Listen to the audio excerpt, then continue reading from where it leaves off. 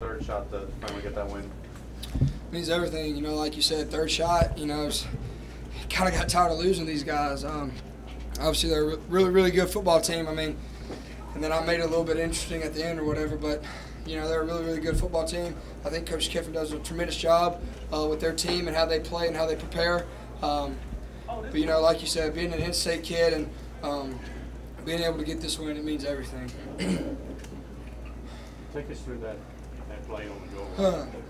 Well, so the first play, they really crashed down. That guy came off the edge really hard, and he kind of got the backside of Dylan and pulled him out. So I told Dylan I'm going to read this, and you know they just peeled or they just scraped with it. So that guy came down, I pulled it, linebacker came over the top, and I was trying to make a play to get in, and you know I got to do a better job of protecting the football.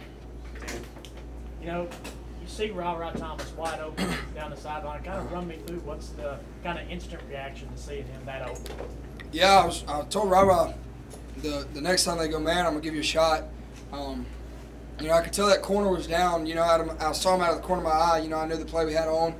I saw that corner kind of down, and I knew that if that safety didn't go over the top, then I was going to give my guy a chance. And I think they busted. You know, I don't know if they were in cover 2 or what, but you know, thankfully I saw him and you know I let it fly.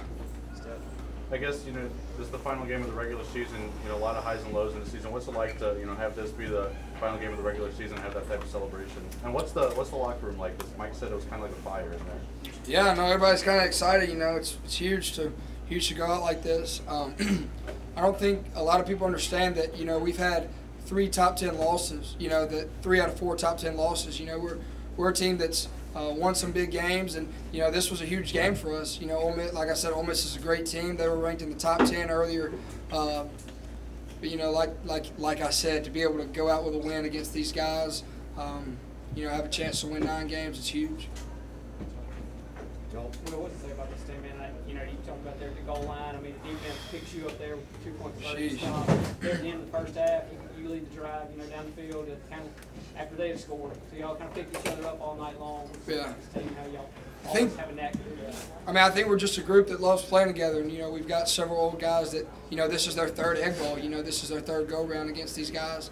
And then you mentioned the drive before half. I think that was our biggest drive probably since I've been here, man. You know, I can't remember what happened, but they were up. They scored to go up like 16-7 or something maybe, and you could just kind of feel the momentum start to go their way.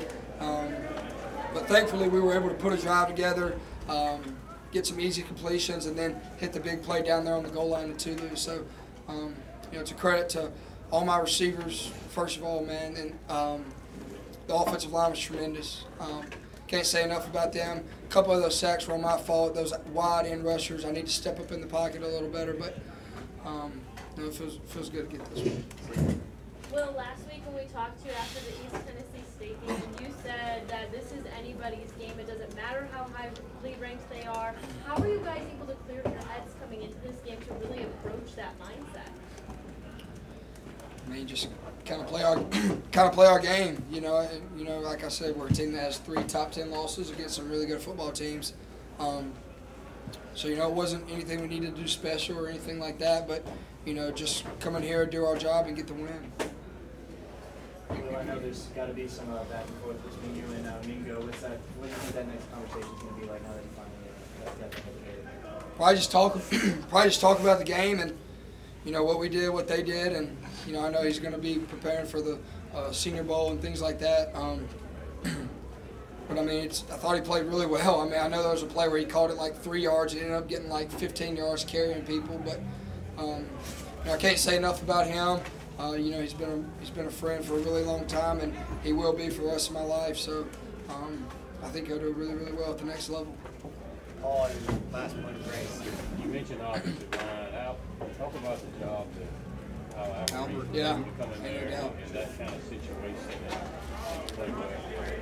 Yeah, I mean, to throw a guy like that hasn't played as much over the past 2 years in the biggest game of the year, you know, it says a lot about him. He was a little, I don't want to say rattled, maybe to start off a little bit, but you know, once he settled in, and I told him at halftime, you know, just push that guy wide. I'm gonna step up in the pocket and make a play. So I thought he did a really good job for us. Take me through your emotions when that clock runs out and you finally get to hoist that golden egg up, especially on Ole Miss's turf. Yeah, no, it's probably my favorite win as of date. So, you know, I'll remember this one for the rest of my life. It feels good, but you know, I'll enjoy it for I guess a week or so, and then we'll find out who we're playing in the bowl game.